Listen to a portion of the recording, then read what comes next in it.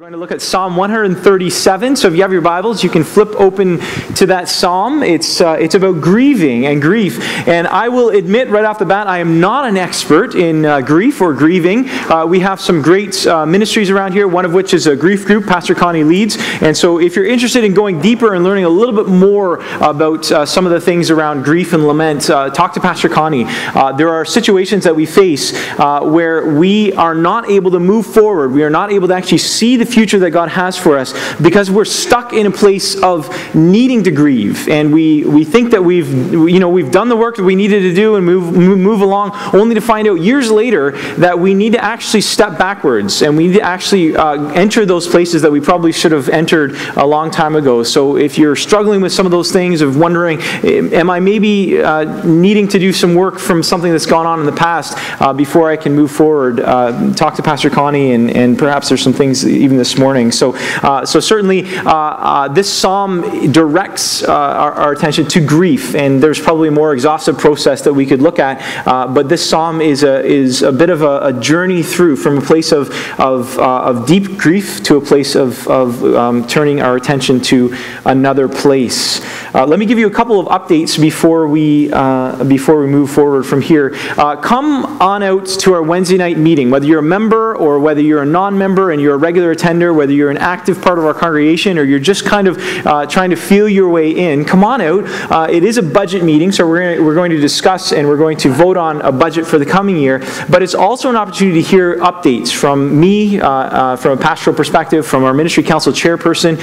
We will talk a bit about the visioning process, and for a number of us on the pastoral team, we've been working at this for quite a long time. You as a congregation have had parts in it, and I'd like to be able to share a few more things, perhaps an identity and purpose statement to say, how does this hit you? And then allow you to be able to give some of your own input by way of writing some things down. So I might do a bit of an exercise that way. Come on out, and we can talk about identity and purpose. We'll give some staffing updates. We stopped our search for a pastor of youth and family, and we want to give you an update in terms of what are we thinking, where are we at right now with that. So come on out to hear that, and it will be good. Another quick update. This past Friday, I was at Pastor Amos's house.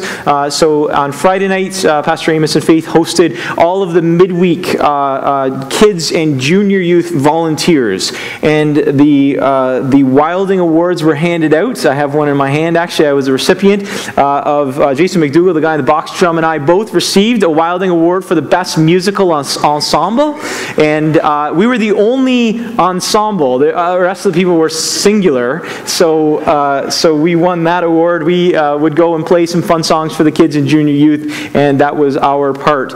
Just by way of note, there were a few other categories. It's one of those strange things where apparently the Academy decides who wins, and the Academy also decides what the categories are for the year, and you don't quite know the category until you show up at the event.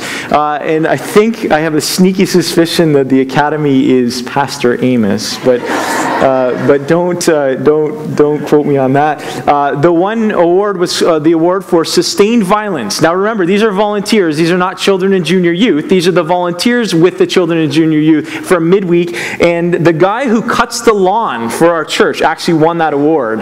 So be careful. And yes, it's not the person who gives out sustained violence. It's the recipient of the sustained violence. And that's Eric Cudney. Apparently he sustained a bit of a black eye in one of the midweek events. And so that's where that came from. All right. Psalm 137, if you haven't already turned there, I invite you to turn there. And we'll talk about lamenting. And lament simply is a process of grieving. It's learning how to grieve. And here's a bit of the overarching statement that today's lament determine how tomorrow looks. If we do a good job of grieving and lamenting around the small and the larger things, we're able to actually turn our attention to the future in a healthy way.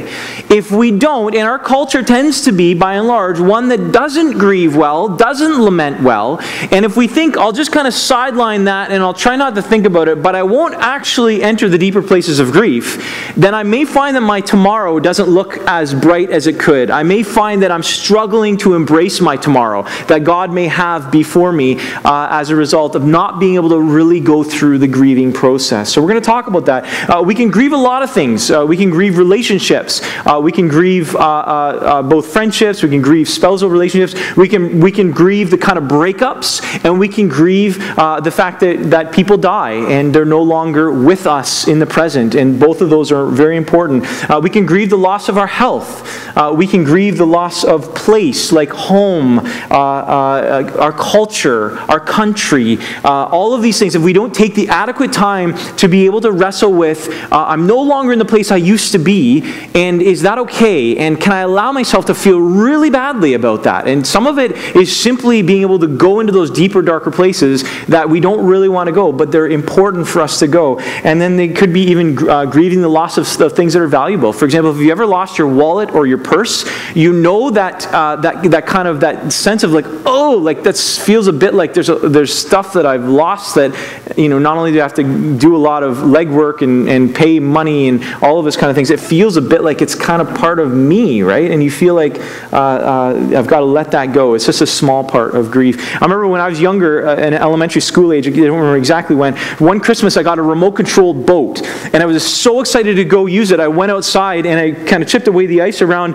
I'd like to say it was a stream, but it was more like a sewer. I don't know what, like it's. Anyways, just to try it out. And then when the spring came, our neighbors had a pond, and it was like this murky, muddy kind of the pond where you put your hand in and you don't see past the point. It's all like mud and muck, like that brown color. And I remember my friend and I were out there, and I was in a canoe, and my friend had my remote control boat. He was controlling it, and we were playing chicken. By the way, don't try this. Any of you that have remote control boats and a canoe, don't play chicken, because I ended up hitting the remote control boat, or he ended up hitting the canoe, right? Depends on the perspective there. And the remote control boat sank into the goo and the slime, and I never did see it again. And I remember the first thing I remember feeling like I was really upset. I was really angry. And I remember feeling like if only or if only he, right? And I would repeat that. If only that had played it out differently, then I might still have that boat. And then I remember a season of just feeling really angry, just really upset that happened, and I can't go down to the depths of that pond because it's too deep, and you can't see anything. And that's all part of lament. It's learning to let go. It's learning to say, how do I move forward from here to a new place? And really, the central part of it is perspective. That if there is no perspective shift, you will not be able to move forward. Okay, it's a focusing. It's simply a refocusing. That's why we go from today's lamenting it and the loss, to tomorrow. And if we can't actually look forward, then we'll just be stuck there for a long, long time. So we're going to talk about that. But before we do, let me pray, and then we'll step into the text. Father, thank you that you are well acquainted with grief and lament. And, oh God, I pray that whether people are struggling in the midst of something right now that they know they're wrestling with and trying to let go of, or whether there's people here that would perhaps say, wow, I wonder if I've been putting that off and I haven't been looking at it because it's too painful, but maybe I need to. Lord, wherever people are at, I pray that you would come and that you would wrap your loving arms around each individual.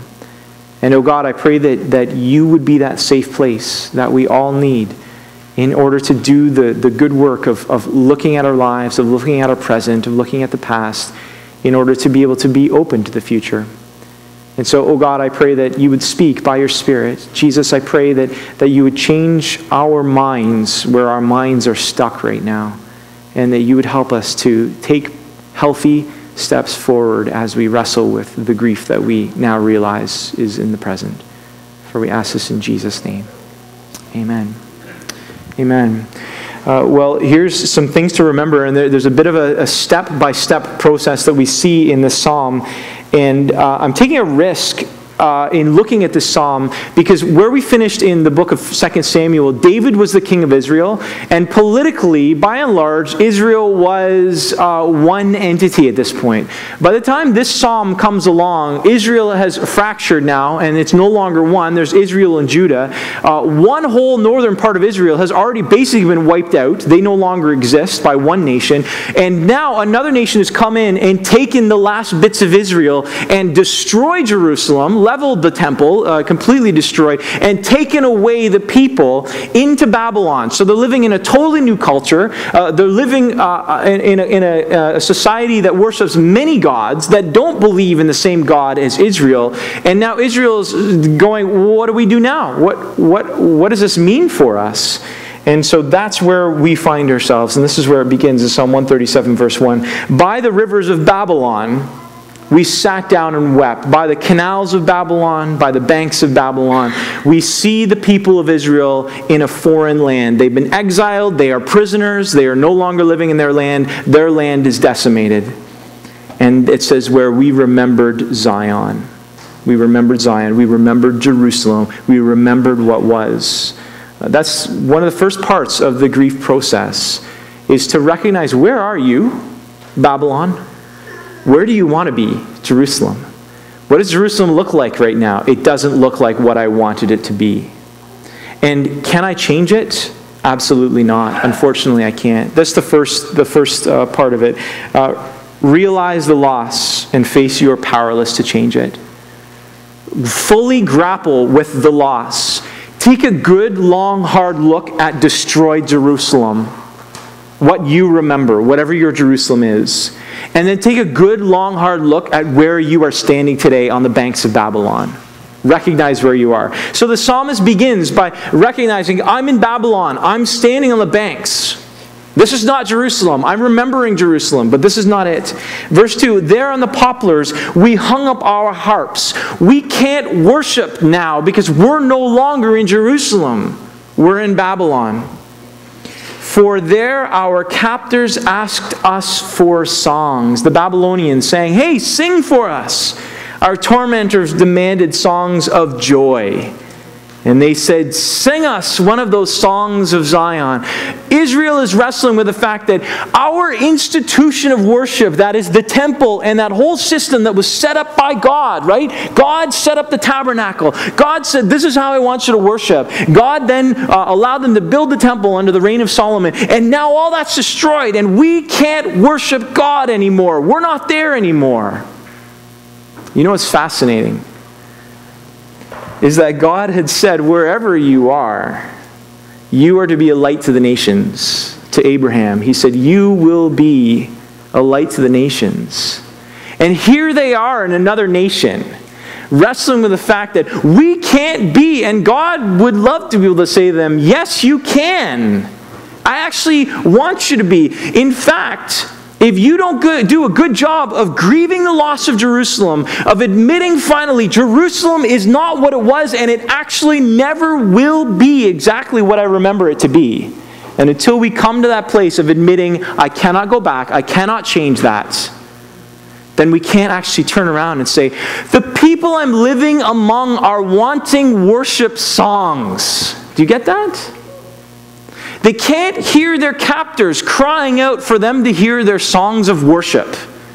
They can't even have an evangelistic opportunity because they're fixated on the past. Do you see that? So what they're doing is they're seeing the torment of their current situation and they're longing for what they had back here. And God would be saying, can you imagine what I could do? They're asking you for songs of worship. Would you worship? No, we can't, because I want to go back to Jerusalem. Realize where you are. Recognize it. Celebrate all that it was. That's an important part. It's in this psalm for a reason, that we need to remember what that was. What is it for you? Is it a person? Is it a situation? Is it something of value that you once possessed? That you need to actually say, this is why it was so important to me. These are the memories that I have of that or that person. These are why it's so hard for me to let it go. Do that. Do that work. Sit down with someone that loves you, that can just listen to you. Pour out your heart about that. take a journal, start writing things down about what does that thing or that person, what do they mean to you? Write it down. Spend some time grieving, wrestling with what was that in the past and why was it so important to me? And then face the fact that you're powerless to change that. It's not what it was. It can't come back. You can't relive that. You can't whatever. You've got to be able to face that and recognize you can't change that until the day comes where we're able to say, okay, I think I can actually take a step away from that in order to see what may be in my present, what may be happening in the now. This happens at all kinds of levels. Let me give you an example. This past week, Sean and Elijah were on the trampoline together, and they started to get into a bit of a back and forth kind of fight. And I went out and said, look, guys, you got to get it together. You got to sort it out. You've got to work together here, or you're not going to. I'm going to, kick you off the trampoline, and I'm going to take away privilege. So I went back in, and I was doing some other things, and they were at it again. And I went out and said, okay, you're both off the trampoline, and you both lose the privilege. And one responded totally fine. Just, went about, found something else to do, and it was fine. And the other responded in frustration.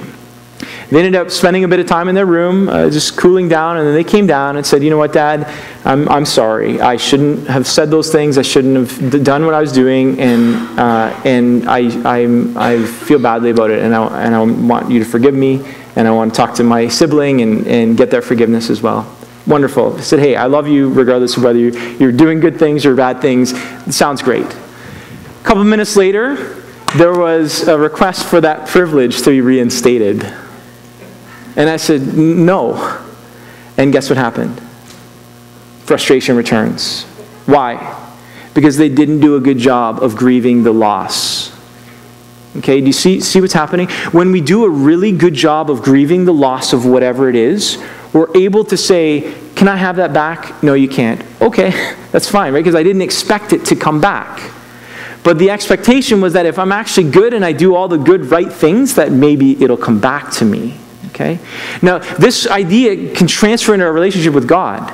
That somehow there's something that happens that we're grieving the loss of, perhaps, but we think that actually if we're a really good person, maybe it'll come back around to us, that God will actually give it back to us. And you know what? Sometimes God does, but sometimes God doesn't. And that's where we get into the challenge, right? If we do a really good job of grieving, if it doesn't come back, it's okay because we've actually done a good job of grieving and we've actually let it go. If we haven't done a good job and it doesn't come back around, guess what? We're going to get frustrated again. We're going to get angry. We're not able to deal with it, right? Because we're assuming that somehow our behavior has something to do with the fact that we don't really have to grieve because we may actually get this back around. No, part of grief is coming to the place of saying, I can't change that. I've got to let that go. And you know what? As soon as you're able to let that go and it doesn't come back and you're okay, and then imagine it does come back, it's a totally different ball game. Okay? But if you've done a really good job of letting it go, then whether it comes back or not, whether that situation can replay itself. And when we're talking about the death of someone, those are the kinds of things that don't come back in this life. Okay? That's why it's really important for us to do that good work of really wrestling with that person is not coming back. And so what does that mean for me in light of that? Now, so that you don't think of the idea that somehow there's this works kind of system, that God is this person who kind of doles out these, you lose this privilege or whatever. The same thing can happen when we're on a long trip. As a family, we're on a long trip, and we happen to be driving one direction, and then we turn directions, we're on that road for a long time, and the sun is beating through one side of the vehicle and not the other side. And so some of the passengers have to deal with this hot, hot sun, and other people are very comfortable, or the other people are very cold, and the other, whatever it may be. It's not because of any punishment or reward or anything like that. It's just the way life goes. And the question is, what am I going to do about it? Okay? Am I going to reconcile the fact that this is not a very happy place to be, but I need to come to a place where I'm okay with it, or can I figure out a way to block it out or whatever? But there are a variety of ways in which we can see that there are going to be situations where life does not go the way we want it to go. And we lose something that was really important to us. And we come to a place of saying, I need to spend some time wrestling with all of what that meant to me. That person, that thing, that situation. And as I wrestle that through and I am able to celebrate all of those wonderful things in the past, then I bring them all into the present and say, okay, now I'm going to hold them and I'm going to give them to God, and I'm going to give myself to God. And now I'm going to say, I don't have to forget, but I'm going to say, okay, God, it's okay. I'm going to be okay in the future, and I'm ready to move forward. What opportunities are you going to have for me? And we're already now starting to transition into the next segment. First is, we're going to look at the situation. We're going to look at the fact that we have lost this, whatever it is, okay? We can't keep our eyes on that, right? Back to the privilege and the trampoline thing, okay? I was able to say to the one that was having a really hard time with it, until you come to the place where you're able to get your eyes off the thing that you've lost onto something else, you are not going to be able to move forward. Okay? As soon as you can say, I don't need that privilege anymore. I'm going to do something else with my time. I'm going to figure out something else that I'm going to do with my evening. Then, a whole new world awakens. But if I spend my time simply fixated on that thing that I have lost, I will never be able to see a whole new world because I'm fixated on what I have lost and how valuable that is or was to me. Which moves into the next part, beginning in verse 4. How can we sing the songs of the Lord? Do you see that now? The turning of the attention away from the fact that Jerusalem is in shambles and Babylon is our new home. How can we sing the songs of the Lord while in a foreign land? If I forget you, O Jerusalem, may my right hand forget its skill. May my tongue cling to the roof of my mouth if I do not remember you. If I do not consider Jerusalem my highest joy. Now remember, for the Old Testament Israelites, Jerusalem was not only their place of dwelling, it was the place of promise that God had said, I have delivered you out of Egypt, and I'm now bringing you into a place, a land of promise. That land represented relationship with God. Okay? So what they're really saying is, how can we be the people of God if we're not in the place that God has planted us? We can no longer really be the people of God, so we need to keep remembering the place that God has brought us to. Okay? Now, overarching, we don't live in that kind of way anymore. To follow Jesus is to follow him regardless of where. The whole world we recognize as being God's. We are God's people wherever we go, and we're called to share the good news wherever we go in this world. So for us and for them, there's an interconnectedness between the place. For them, there's an interconnectedness between the place and the relationship with God. For us, it's a matter of focusing our attention not on the place, but on God, ultimately. God. Am I remembering God at every corner, at every place in my life? And that's the next realization, that I move my attention from that place, that person, that situation, that whatever it is that I'm grieving, to now I turn my attention to God. And I say, what is God up to? What is God doing? What does God want? Can I trust God? Some of us have to start in that place of saying, can I trust the God who has taken this away from me? Can I trust that God? Okay? And some of us, we say, no, I can't trust that God, and so I have to keep relying on my own ability to carry what's gone on in the past, my grief and my pain of loss. So for us, do you trust God? Are you able to get beyond that, to see that actually God might be doing something wholly new with you if you're going to be able to trust him? A couple of things to consider. Do I only trust God when things are good? Am I only able to worship God when life is going well? I don't know if you've ever tried to pray when you're angry. It's a very difficult thing unless you're able to say, God is okay with my anger and my frustration, and I'm going to share that with him. But do I only trust him when times are good? Or can I trust him when things go wrong, when I'm dealing with loss? And the other part is, do I only trust God in the context of the worshiping community? For example, can I only worship when I'm at church or when I'm surrounded by church people? Or am I able to worship in a foreign land? Okay? Some of us feel like if I'm not in the context of a Christian community or people that are Christians, I can't worship. I'm in a foreign land. God, how can I do this? I'm not in Jerusalem. Okay? So what does it look like for us to be the people of God in whatever situation you find yourself in your workplace, in your neighborhood, where you recognize that people may not have faith in Jesus Christ? And can you worship there in the same way that you would worship in quote-unquote Jerusalem? Or are you finding yourself, you're not able to do that? So could you share stories of God's goodness and grace and a miraculous intervention, or something that you've been praying for that you've seen actually an answer to prayer? Can you share that with your Christian friends, the friends who follow Jesus? Probably. Can you share those kind of things with somebody who doesn't follow Jesus? Or would you see that as being, that might be an affront to their cultural values, or, they may not see it the same way as me? Well, we're sharing. It's like the Babylonian people crying out for the Israelites to sing their songs of praise. And we can't do that because we're fixated on our grief and our loss. Remember God.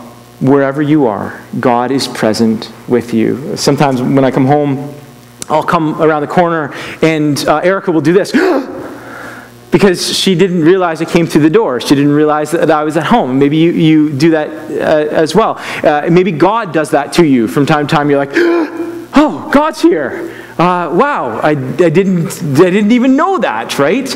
It's that idea of, God is with you wherever you go. And so don't be surprised. So when you're going through deep grief, if you're able to then turn your eyes to Him and get a good long look at Jesus Christ and watch Him draw you close and listen to the words of the Scriptures that would remind you that He's got a plan, that He's got you in His hands, that there's nothing that you can't give over to Him that He won't take really good care of, better care than you. And so when it comes to your grief and pain, those are the best places to give to Him. Trust the promiser. Trust Jesus. Look to Him, regardless of where you are. And we live in a society that it's difficult at times to trust. It's difficult to know, can I trust this person? Can I trust this situation? Can I trust this process? Can I trust this whatever it is? It's difficult at times to trust. We can trust God. Last night we were with some friends camping, and I just popped in. It wasn't very far away. I just popped in for the evening, and there's about 6 families that moved up to the Owen Sound area all at the same time. None of us had kids when we first moved up there, but we still keep in touch. And so once a year we try to do a little camp out. So I popped up for a little bit, and I asked to the circle, oh, does anybody have the time? What time is it? And 2 people, one person had a watch, and another person had an iPhone, and the iPhone person said 9:05, and the person with the watch said, it's 8:30 something. And I was like, whoa, obviously, which one's right? So I thought, obviously you trust the iPhone, and the watch is wrong, right? I don't know if you've had that. I've never had an iPhone. And only to find out that the guy with the iPhone was lying. Okay, so it's part of this. Sometimes we're like the mechanism, right? The structure, the whatever. We think I can trust that. I trust that. I don't trust that. And sometimes the people, it's really hard to know who to trust. How do you know which? God is trustworthy. Turn your attention not to the people. Be confident, not necessarily in the process, in the system. Be confident not so much in the people. Be confident ultimately in God. He will not let you down. He will not turn you astray. Thirdly, go on from here, and this is where it gets a little dark. It says this in verse 7, remember, O Lord. Okay, so the psalmist has now directed their attention away from the situation they find themselves in to God, and now they're going to make a request of God. Okay? Remember, O Lord, what the Edomites did on the day Jerusalem fell. Tear it down, they cried. Tear it down to its foundations. What's happening here? The Edomites were descendants of Esau. Jacob and Esau were brothers, so they share the same heritage. But the Edomites were often at odds with the Israelites. And the Edomites, they dwelt up in the mountains. And so when Babylon came in to destroy Jerusalem, the Edomites were up on the mountains cheering on the Babylonians. Good Babylonians, destroy those Israelites. And Israel's saying, God, remember that. Remember the way that they taunted us. Remember those things that they said about us. It goes on then to talk about Babylon. Verse 8, O daughter of Babylon, doomed to destruction, happy is he who repays you for what you have done to us.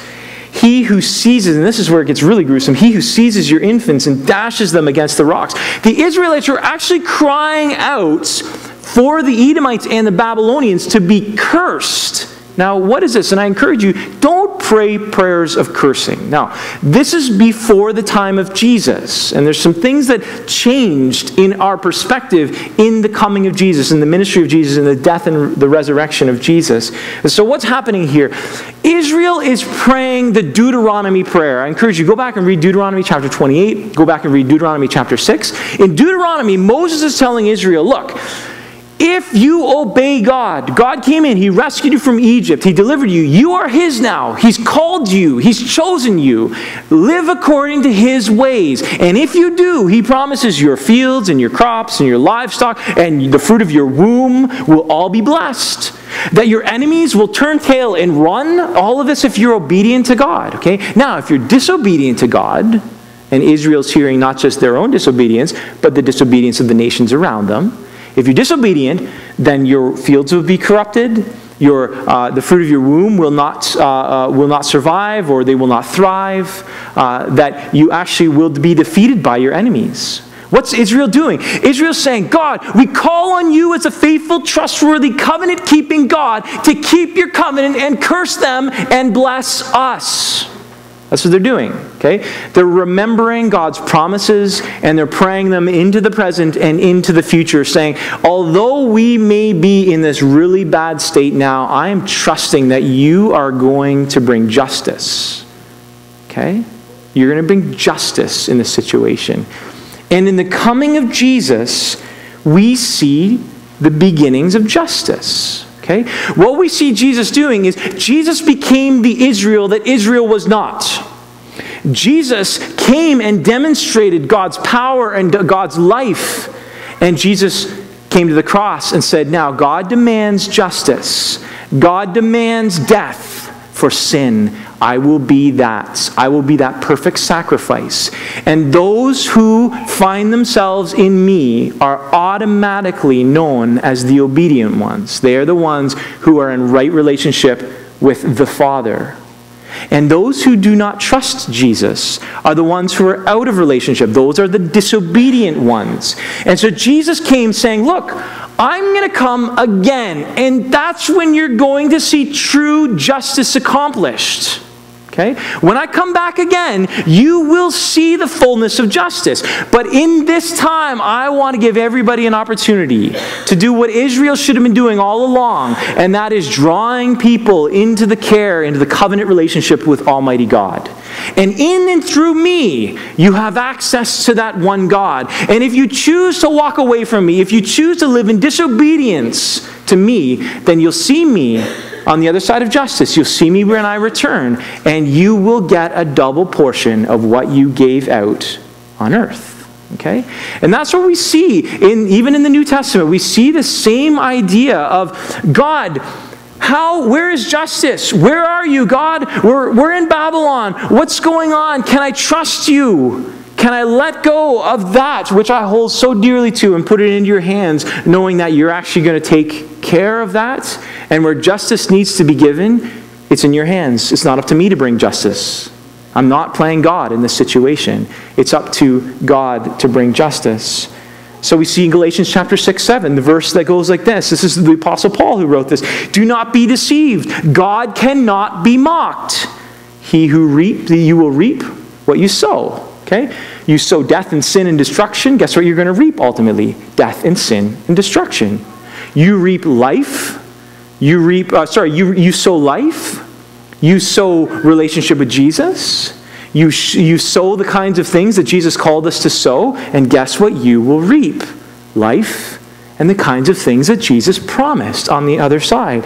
We see in the very end of the New Testament, in Revelation chapter 18 and verse 6, there's Babylon once again.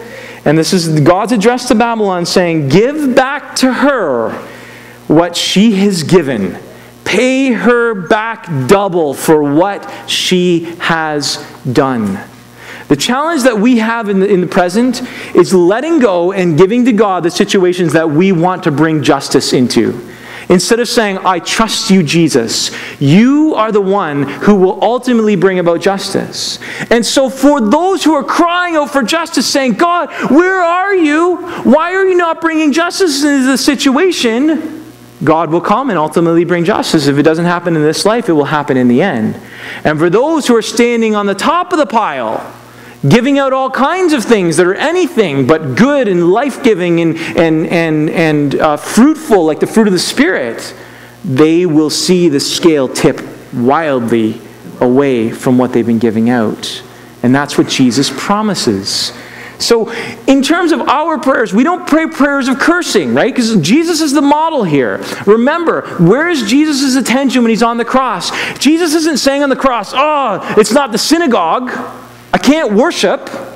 No, Jesus is saying, Father, he's directing his attention to God. In the moment of deep grief, Father, and then what is he saying? Forgive them. He's not praying prayers of cursing. He's saying, these people need a break. And I want to give them a break. Because next time around, there is no break for them. That this is their opportunity to get to know me. This is their opportunity to see the loving covenant relationship that God has extended to all people. And the next time around. So we don't pray the cursing end, right? We say, Lord, would you bless them? Because they're obviously going through things that I know nothing about, and they need a blessing. And would you bless them? And I'm going to give them into your hands. And I want you to take care of them. And I don't want to have to think about that, because you know what happens when I start to think about all that? I start to get angry and upset and frustrated. And I don't want to do that. I want to present it to you and say, God, it's in your hands. You know how I feel about this. And help me to redirect my attention to the things that you would want me to direct my attention to. So the third reality here is remember God's future. Remember God's future. God's got the future in his hands. And you don't have to worry about all the ways in which you're not getting justice, or those people are doing that and those people need. You just focus on God. You just focus on letting go of the things that you need to let go of, and you move forward confidently into the future by being a person of blessing, knowing that in the end, Deuteronomy 28, we'll see the fullness of Deuteronomy 28. Those who have trusted God will receive blessing upon blessing upon blessing. And those who have walked away from God, those who have not trusted in the Lord Jesus Christ, will receive cursing upon cursing upon cursing. Worship team, you come. Let me finish with this little story. It's some friends of ours. They have a 6-year-old, and I don't know how they found out, but they found out the 6-year-old might have taken some cookies. And so they asked him, the mom asked him, did you take some cookies? And he admitted, he confessed, yeah, I did take. And she said, how many cookies did you take? And he did this. And she's like, 5? And he's like, no. And she's like, 4? No. 1? No. 14 cookies. Okay, so already she's thinking, oh my, you probably have a stomach ache and all that. That's a lot of cookies. But the weird part was that he still had an appetite. He wanted to eat breakfast and he was good to go. And they were so confused by that. And then a couple days later, another child, but they punished him, right? I don't know what exactly they did, took away privileges or whatever they did. And a couple days later, one of the other siblings in the family found this bag of cookies 14 cookies behind the bookshelf. Yeah, so here's the moral of the story. There's all kinds of probably psychological things that probably need to be assessed and examined and what's going on there. Okay, but here's the part I think is significant, is that he was able to deal with the punishment in the present, knowing that there was a future hope. Okay, there's something good if he can endure it in the present, okay? So for us, it's not that we're stashing things, it's actually believing that God has something in store for those who trust him, right? And believing that, yes, those who don't trust him also have something in store that doesn't look and taste like cookies, right? But that we can trust that God, that's in your hands, and I'm simply going to trust. I'm going to be obedient, and part of living in obedience is offering blessing where others are offering cursing upon us. Okay, so may you be a person who blesses. May you be a person who recognizes God's future looks really great for those who trust Him, and eternity is a much longer time than our life on earth. Why don't we stand, and we're going to sing about Christ and the cross. And it's my joy to honor you in all I do. I honor you in all I do. I honor you. So as we face seasons of loss, we begin by recognizing the loss and admitting we're powerless to change that we need to allow that to be let go, place it in the hands of God. And then we turn to God, and we remember God, remember He's present, remember that He can trust our grief and pain. We can entrust that to Him. And then we remember His future. And we look forward to what awaits those who are obedient in Him, and we live lives of blessing in the face of wherever we are. So whatever your Babylon is, you're able to freely worship. You're able to freely be a blessing to the people around you, that they may see the God that we serve and desire to know that God. Let's pray. Our Father, thank you that through times of grief and lament, it's the beginning of something brand new on the other side. Oh God, may we be able to turn our attention first and foremost to recognizing what was lost and spending time grieving, spending time lamenting that, in order to move into a season of turning our eyes upon you, fixing our eyes and our thoughts on Jesus, so that Jesus, you can prepare us for our future. Oh God, may we not be people because we're stuck in our grief and lament. We're kind of people who become cursing kind of people. But oh Lord, may we be blessing kind of people that offer our lives in your service. Thank you, God. Give us the strength and the courage to face the darkness in order to see you and be led by you out into the light. Give strength to each person here. I pray for those that are wrestling in the midst of some grief, Lord, that you would care for them, comfort them, surround them in your love. Go before us now, we pray in Jesus' name. Amen. Go in peace.